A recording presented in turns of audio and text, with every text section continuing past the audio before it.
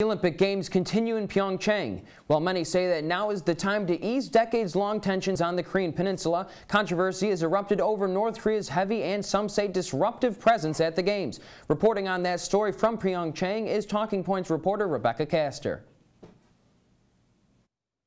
As the women's ice hockey tournament is underway at the 2018 Winter Games, eyes are on Korea's united Olympic squad, but feelings about the team are divided. Some believe a unified team is exactly what the two countries need, as the two are technically still at war.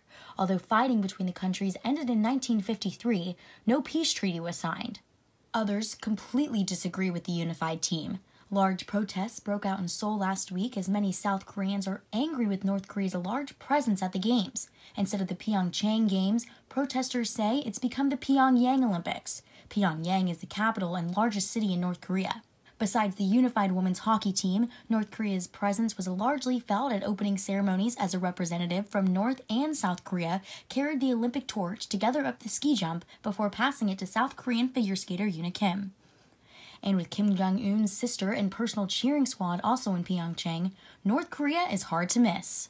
Kim Jong-un has since invited the South Korean president to visit him in the capital since his sister's arrival in the country.